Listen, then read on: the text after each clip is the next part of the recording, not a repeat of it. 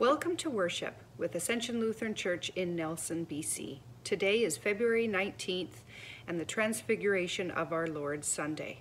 In our lessons today, we hear how on a high mountain Jesus is revealed as God's beloved Son, echoing the words at his baptism. This vision of glory sustains us as Jesus faces his impending death in Jerusalem. This week begins the season of Lent with Ash Wednesday and our yearly baptismal journey through Lent and the Holy Week to Easter. If you are able, join us at Nelson United for a shared service at 7 p.m. on Wednesday. Our service today will have hymns, lessons, prayers, special music, and a sermon. Some of us will worship through this video. Some of us will gather at our church building for worship. No matter where we are together in spirit, and we're really glad you're here.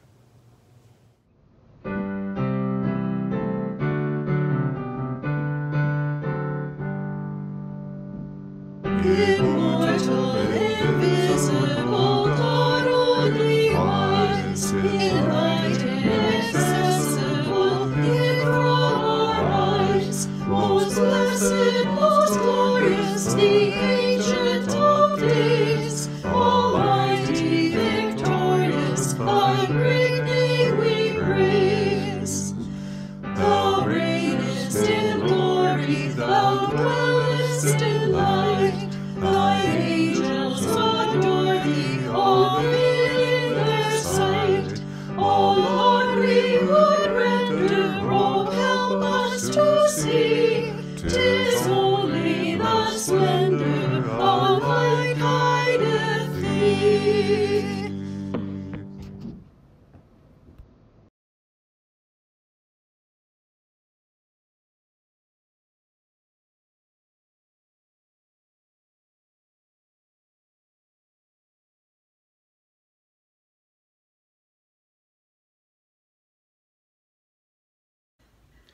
You are welcome in the name of God, the Creator, Christ the Redeemer, and the Holy Spirit, our Sustainer. Amen. The Almighty One, God the Lord, has spoken, calling the earth from the rising of the sun to its setting. God, our God, shines forth in glory. Our God will come and will not keep silence. With a consuming flame before and round about a raging storm, God calls the heavens and the earth from above.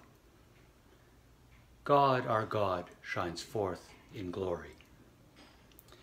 Gather before me, my loyal followers, those who have made a covenant with me and sealed it with sacrifice. The heavens declare the goodness of man, and all creation shouts in joy. God, our God, shines forth in glory. Almighty God, the resilient light of your truth shines from the mountaintop into our hearts. Transfigure us by your beloved Son, and illumine the world with your image through Jesus Christ, our Savior and Lord, who lives and reigns with you and the Holy Spirit, one God, now and forever. Amen.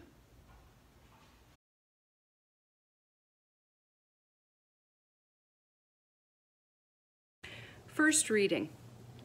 We highlight life-altering moments with fanfare, fireworks, and balloons. We herald big events with cries, symbols, and special language. When God is revealed, we are awestruck, as portrayed in Exodus chapter 24, verses 12 to 18. The Lord said to Moses, "Come up to me on the mountain and wait there, and I will give you the tablets of stone, with the law and the commandment, which I have written for their instruction." So Moses set out with his assistant Joshua, and Moses went up into the mountain of God. To the elders he had said, "Wait here for us until we come to you again, for Aaron and Hur are with you. Whoever has a dispute may go to them." Then Moses went up on the mountain, and the cloud covered the mountain. The glory of the Lord settled in on Mount Sinai, and the cloud covered it for 6 days. And on the 7th day, he called Moses out of the cloud. Now the appearance of the glory of the Lord was like a devouring fire on top of the mountain in the sight of the people of Israel. Moses entered the cloud and went up on the mountain. Moses was on the mountain for 40 days and 40 nights. Holy wisdom, holy word. Thanks be to God.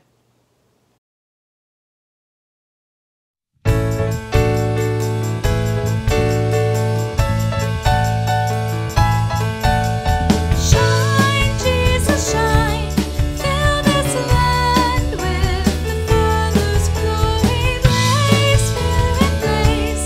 Set our hearts on fire. Flow, river, flow. Flood the nations with grace and mercy. Send forth your word, Lord, and let there be light. Lord, the light of your love is shining in the midst of your darkness shining. Jesus, light of the world, shine upon us. Set us free by the truth you now bring us. Shine on me. Shine on me. Shine, Jesus, shine. Fill this land with the Father's glory. Blaze, Spirit, blaze. Set our hearts on fire. Flow, river, flow. Flood the nations with grace and mercy. Send forth your word, Lord, and let there be light. As we gaze on your kingly brightness, so our faces display your likeness, ever changing from glory to glory. Mirrored here, may our lives tell your story. Shine on me. Shine on me. Shine, Jesus, shine. Fill this land with the Father's glory. Blaze, Spirit, blaze. Set our hearts on fire. Flow, river, flow. Flood the nations with grace and mercy. Send forth your word, Lord, and let there be light. Shine, Jesus, shine. Fill this land with the Father's glory. Blaze, Spirit, blaze. Set our hearts on fire. Flow, river, flow. Flood the nations with grace and mercy. Send forth your word, Lord, and let there be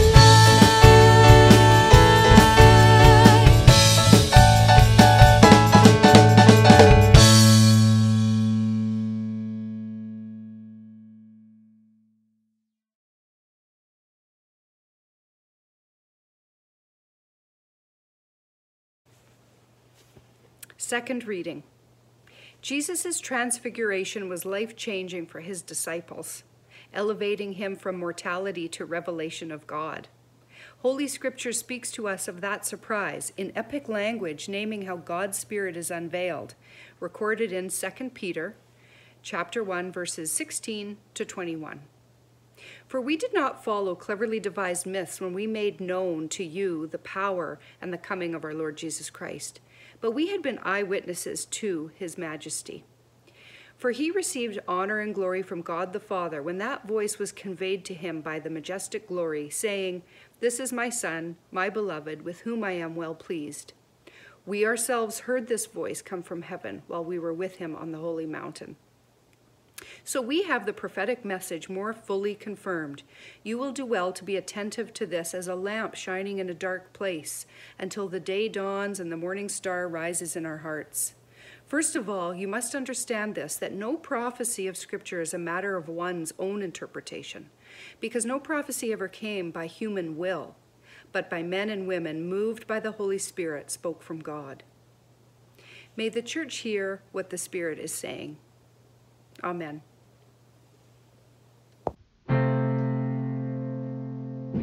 Hallelujah, hallelujah, give thanks.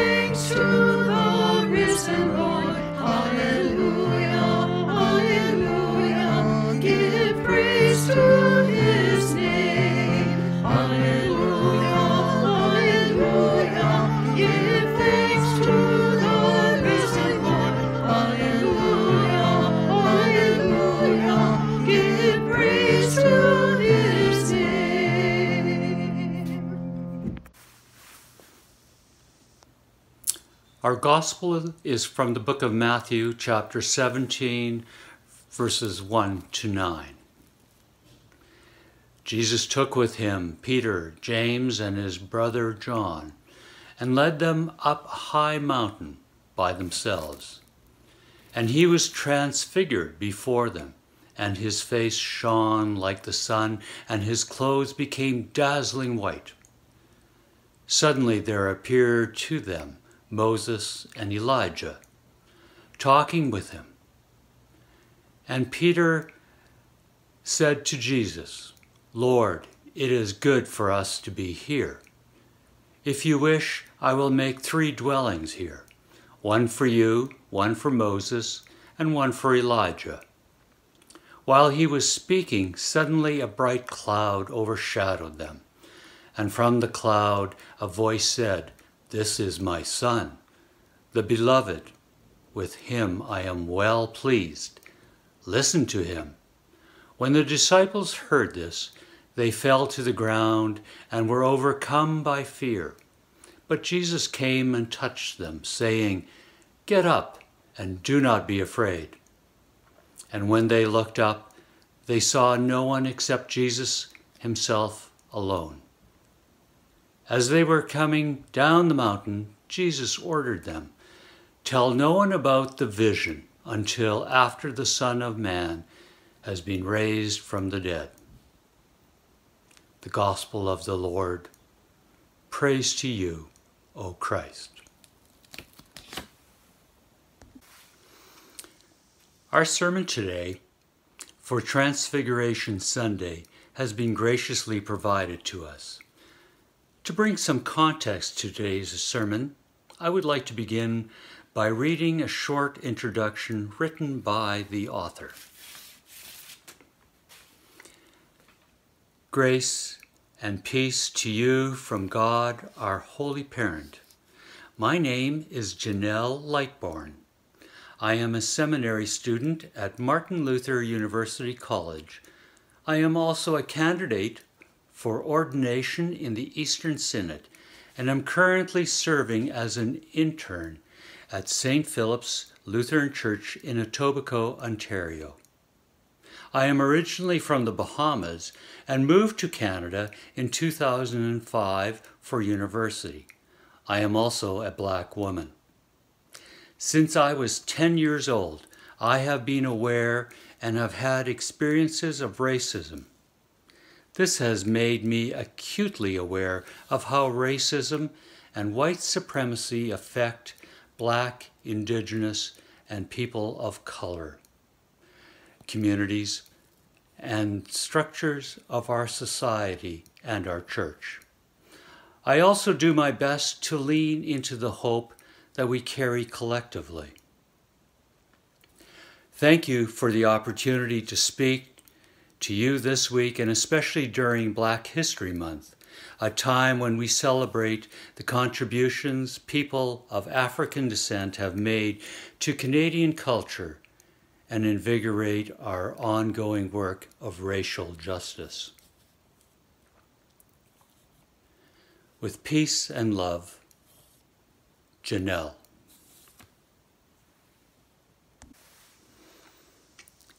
The conversation within the Black community around what kinds of images and adjectives are used to portray and describe people of the African diaspora is ever evolving.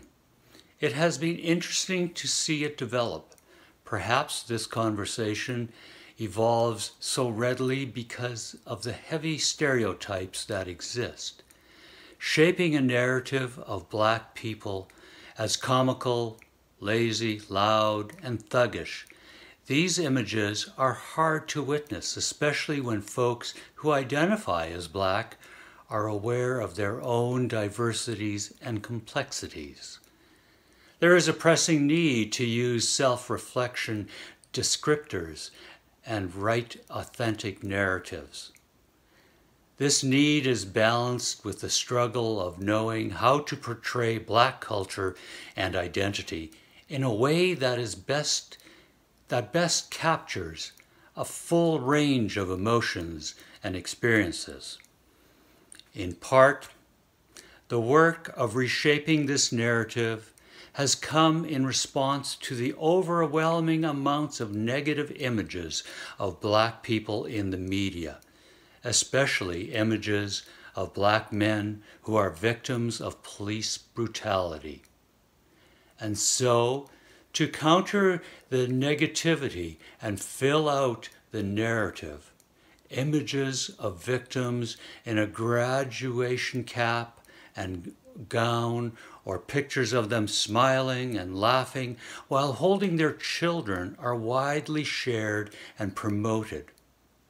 Recall the picture of George Floyd, who was murdered by police in 2020, holding up a Bible with his Bible study group, shared in answer to the videos and photos of him on the ground, struggling to breathe. This year, there has been an influx of pictures of Reverend Martin Luther King Jr. and his wife and co-laborer Coretta Scott King, not on the front lines of marches with stoic expressions, but on the beach, lounging by the pool, laughing together and relaxing. A statue in honor of the Kings has been unveiled in Boston in January. The creator, Hank Willis Thomas, drew inspiration from the statue from a photograph that was taken of the couple after Reverend King won the Nobel Prize in 1964. In the photo, both Reverend King's arms are wrapped around Mrs. King in a tight hug. She has her eyes closed, and both are smiling widely, looking proud and joyful, almost playful. Aptly, the statue is called The Embrace. This seems that this statue, The Embrace, and the photograph that inspired it are a part of the evolving conversation. There are more and more voices inviting others to see all the different parts of a Black person's experience, the joy and the hardships and regardless of the image, to see that person as a beloved human being deserving of respect and dignity. The art piece has received mixed reviews from the artist, made his point clear. In his own words, the statue is about the capacity for each of us to be enveloped in love. At the Transfiguration, God gives the disciples and the Matthean church a fuller vision of who Jesus is. We don't have any definite answers on the purpose of this event or this text, but there are many explanations that help us make sense of this story. A lot of these explanations focus on the disciples, Peter, James, and John, and the original hearers of the text. Matthew's community was experiencing much suffering and conflict with the Roman Empire, and amongst themselves, and needed a reminder of the resurrected Christ who they were following. In our text, we read that Jesus climbs up a high mountain with Peter, James, and John, and there on this mountain, by themselves, Jesus is transfigured before them. His face and clothes shine. He is awe-inspired and brilliant. Jesus radiates light, and Jesus is light. It is posited that for the disciples and this century community, this image of Jesus in his radiant glory was to be an image that stayed with them as they endured their hardships.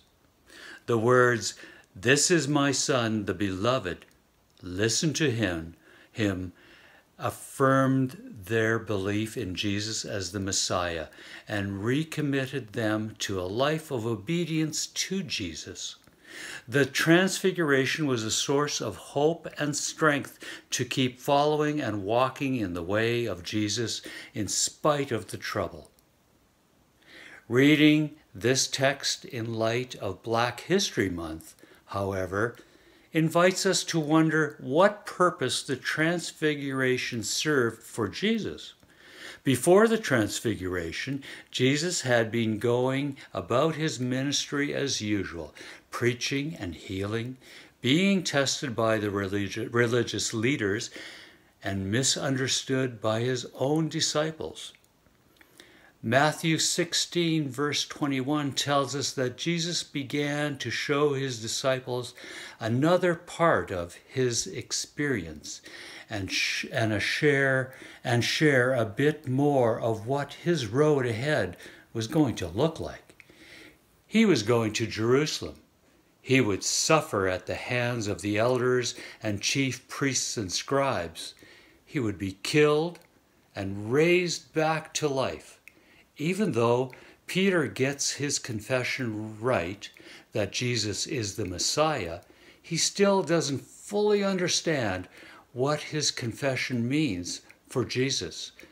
Jesus' experience, what he knew about himself and his journey, goes unheard and is denied. Perhaps Jesus himself needed a space where all the different parts of his identity and his experience could be fully seen and acknowledged. A space where he was reminded that he was beloved. The Transfiguration offered him that. Up until this point, the disciples and his community had known him as a teacher, a healer, and even a prophet like Elijah or Jeremiah. To be sure, each of these is a role that Jesus fills, but none alone captures his full identity. On the mountaintop, every part of Jesus' identity was on display in front of God, his holy parent who knew him through and through, and on display in front of his most trusted disciples. Perhaps the words of affirmation spoken by God, "This is my Son, the beloved in whom I am well pleased," were Jesus' own much-needed source of strength and hope.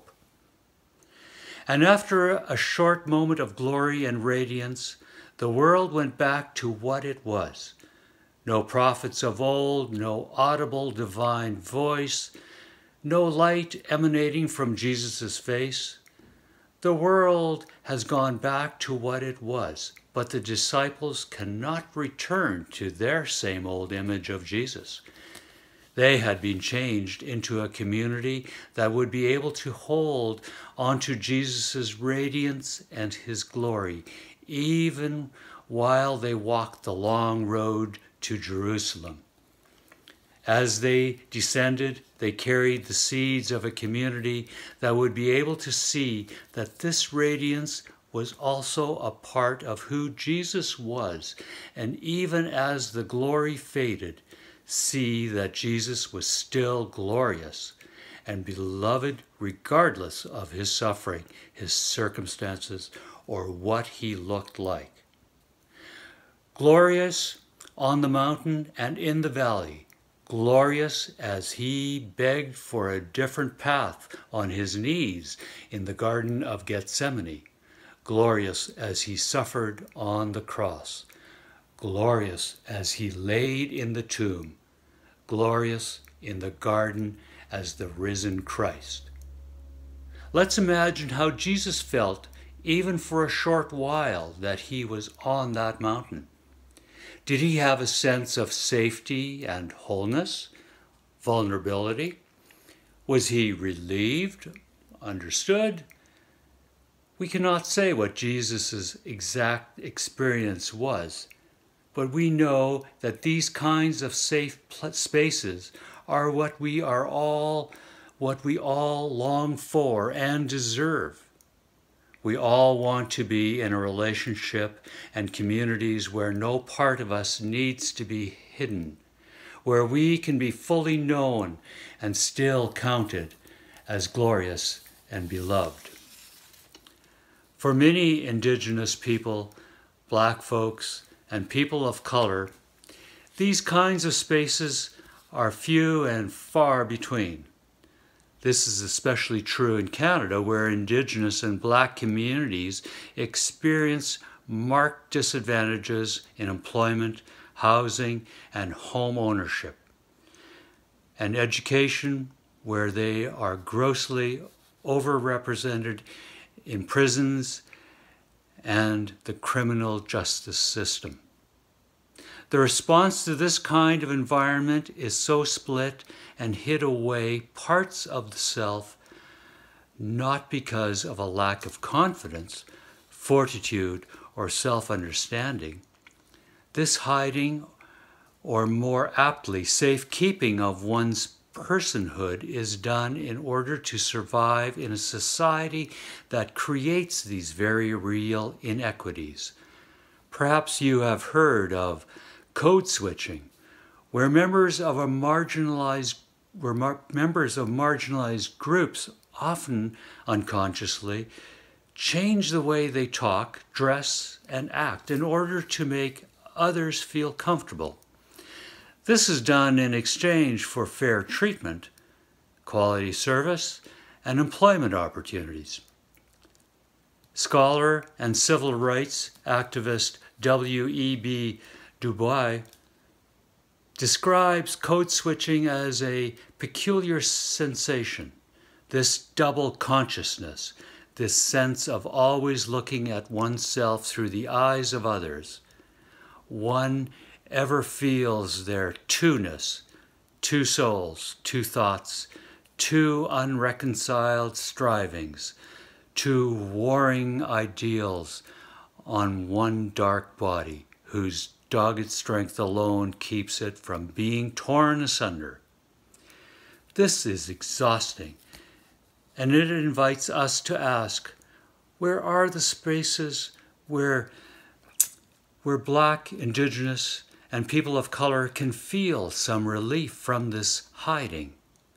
And even in the ideal of being fully understood, it is not realized.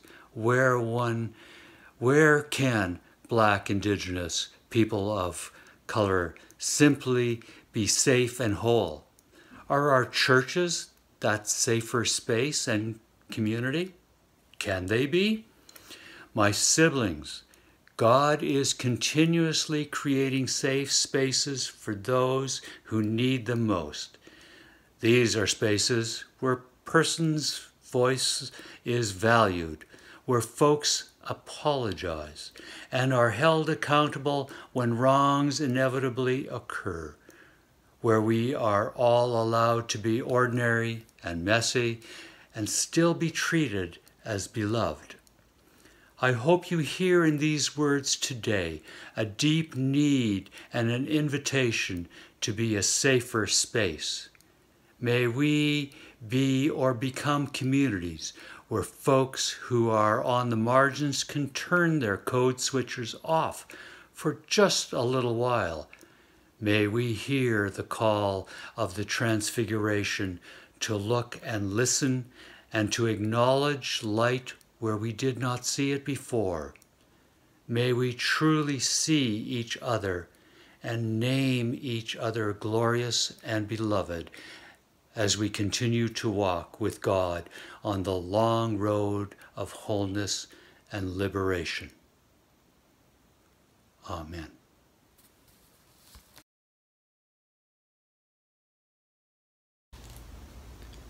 Please join me in saying the statement of faith into which we are all baptized.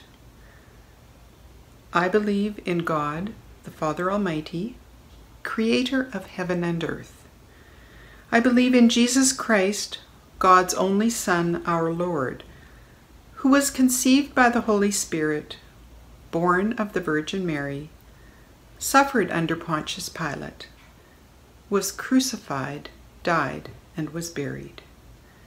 He descended to the dead. On the third day he rose again. He ascended into heaven. He is seated at the right hand of the Father, and he will come to judge the living and the dead. I believe in the Holy Spirit, the Holy Catholic Church, the communion of saints, the forgiveness of sins, the resurrection of the body, and the life everlasting. Amen.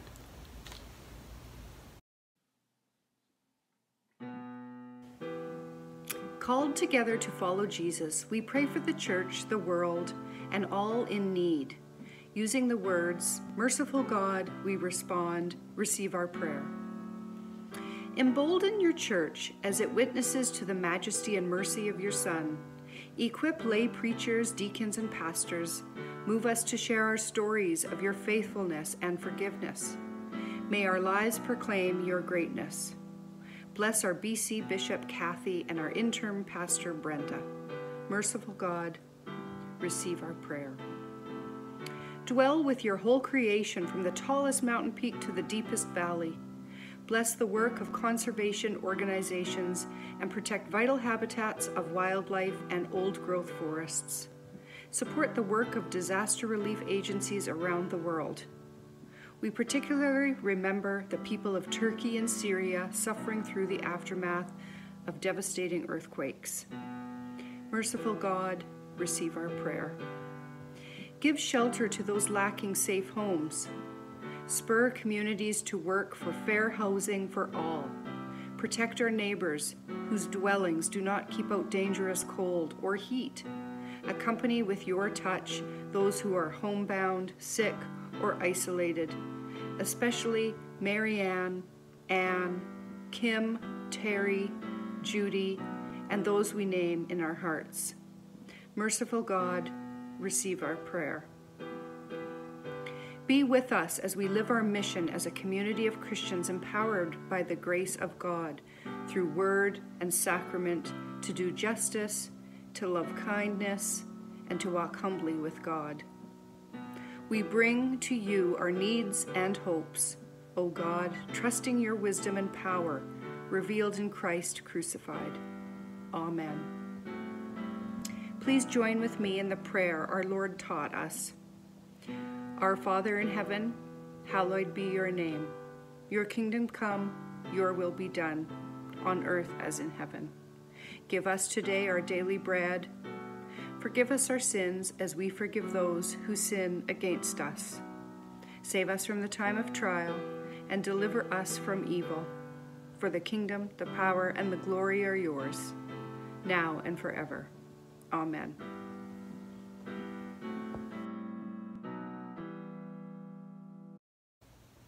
The God who faithfully brings forth justice and breaks the oppressor's rod,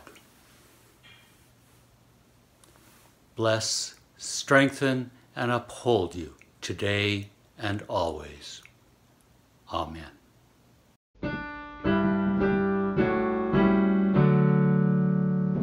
How good, Lord, to be here. Your glory fills the night. Your face and garments like the sun shine with unborrowed light. How good, Lord, to be here. Your beauty to behold.